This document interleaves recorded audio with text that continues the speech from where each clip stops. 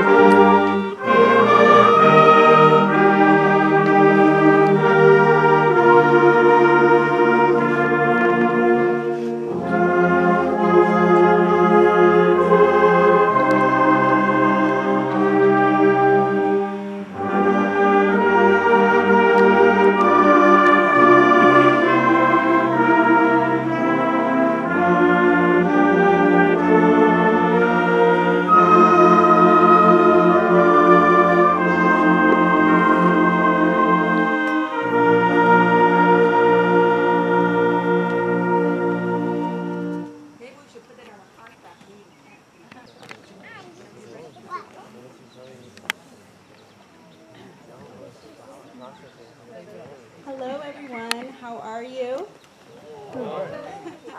Thank you all so much for joining us on what is a beautiful night.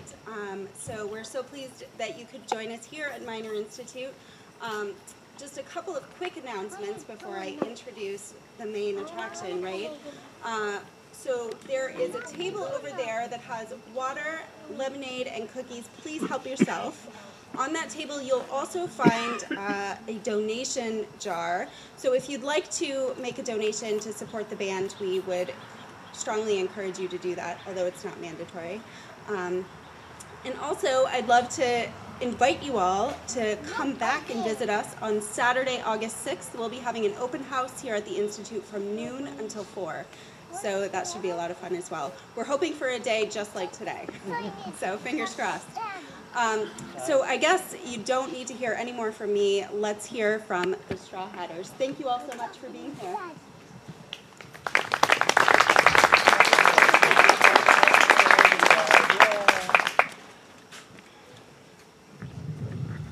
Thank you very much, Rachel. We are so delighted to be here this evening, and even more delighted that all of you had decided to join us. I know for those of you who have relatives or friends in the band, I know that this is the first opportunity that you've been able to attend a concert due to the last 2 concerts that we did that were private concerts. So we are so delighted that all of you decided to join us this evening. Our first selection this evening is called the Ringling Brothers Grand Entry. This was composed during L. Sweet's time as the band leader for the Ringling Brothers Circus. The Ringling Brothers Circus was founded in Wisconsin by 5 of the 7 Ringling brothers. The brothers were the sons of a German immigrant who changed his name to Ringling once he settled in America. In 1882, before the Ringling Brothers created their first circus, the 5 brothers performed skits and juggling routines in town halls around the state of Wisconsin. Their first show was on November 27th, 1882 in Mazonomy, Wisconsin. They called this the Ringling Brothers Variety Performance when they took the show to the next town. The next year, the brothers toured the Northwest, and after the Northwest tour, they used the money they earned to buy suits for themselves. They expanded their acts into a one-ring show in 1884 and added a trick horse and a bear at the end of the season. Then the circus started traveling by trains in 1888, allowing the show to consistently expand. Here is the Ringling Brothers' grand entry.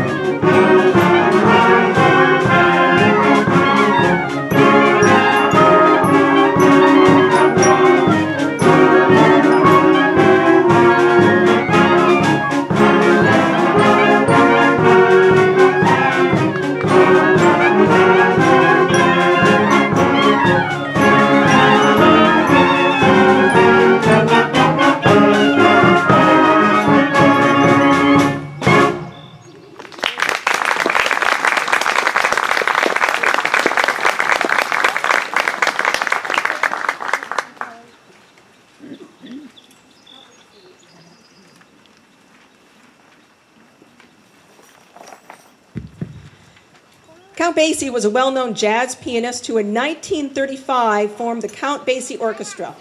Our next selection, Count Basie Salute, is a collection of 3 jazz tunes. They are April in Paris, composed by Vernon Duke for the Broadway musical Walk a Little Faster. Little Darlin', composed in 1937 by Neil Hefti for the Count Basie Orchestra, and Jumpin' at the Woodside, recorded in 1938 by the Count Basie Orchestra and was considered one of the band's signature tunes. Here is Count Basie Salute.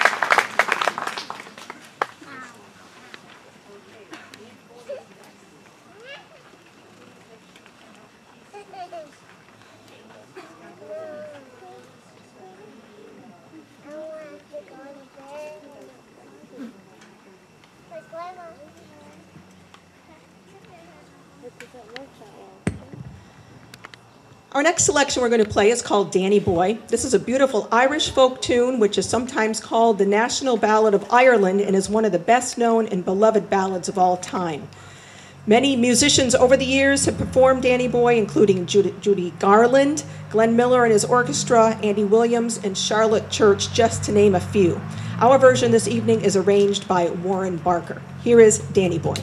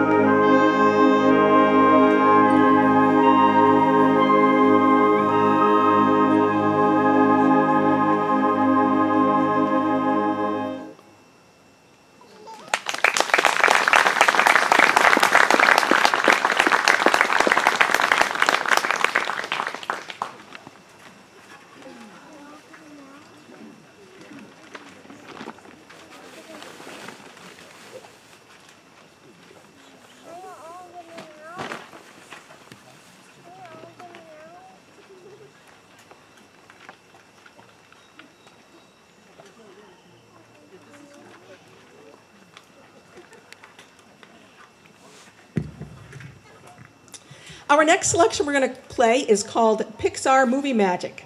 Since 1995, the creator team of Pixar Studios has given us heartwarming stories on unforgettable characters that appeal to audiences of all ages. In addition, the music created for these films is an integral part of their charm and popularity. Here is a great arrangement of these familiar melodies that audiences will recognize everywhere. They include You've Got a Friend in Me from Toy Story, The Spirit of Adventure from Up, The Glory Days from The Incredibles, The Big Race from Cars, and the Ratatouille main theme. Here is Pixar Movie Magic.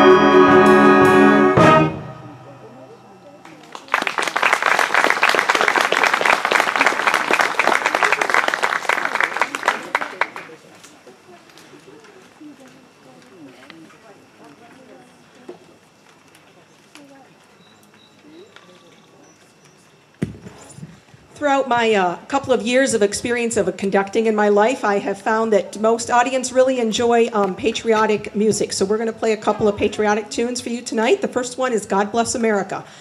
Irving Berlin wrote this song in 1918 while serving in the United States Army at Camp Upton, but decided it didn't fit for any venue, so he set it aside. In 1938, with the rise of Adolf Hitler, he revived God Bless America as a peace song, and it was introduced on Armistice Day, broadcast in 1938, sung by Kate Smith on her radio show. God Bless America has become known as Kate Smith's signature tune. Here is God Bless America.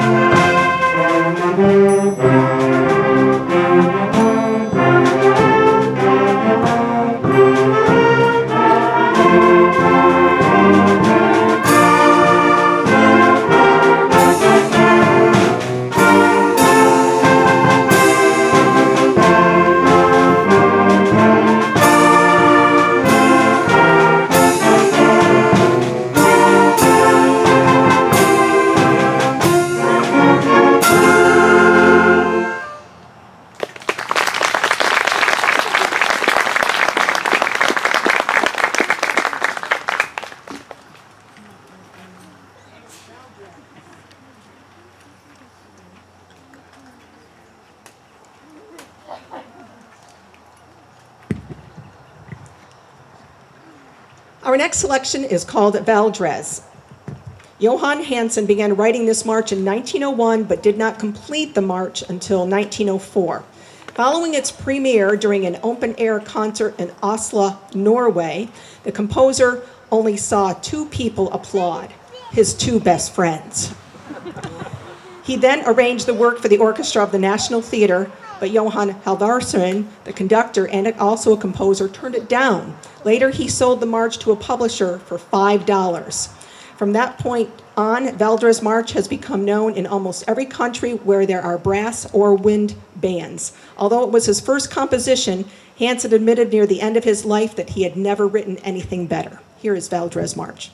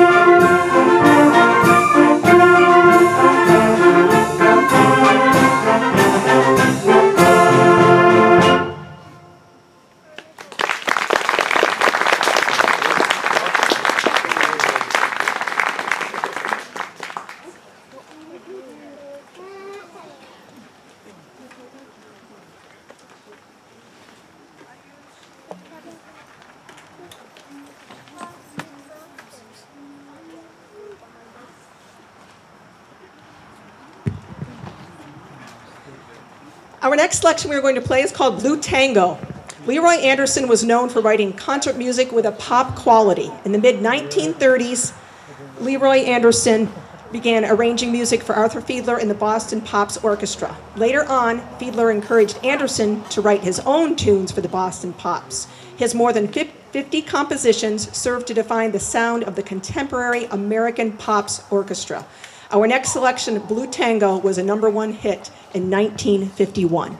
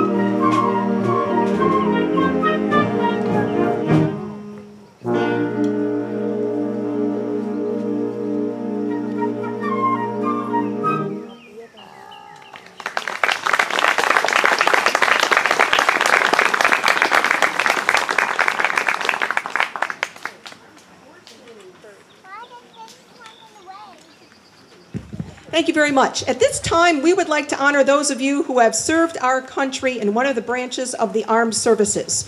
When you hear the theme of your branch of the service, it would be wonderful if you would stand or raise your hand so you can be recognized for your dedication in serving our country. Or if you have a spouse, a child, or other relative or a friend who has served our country but is not in attendance this evening, please stand and be recognized for them. And everyone, please give those people all a great round of applause when they stand. Here is Armed Forces Salute.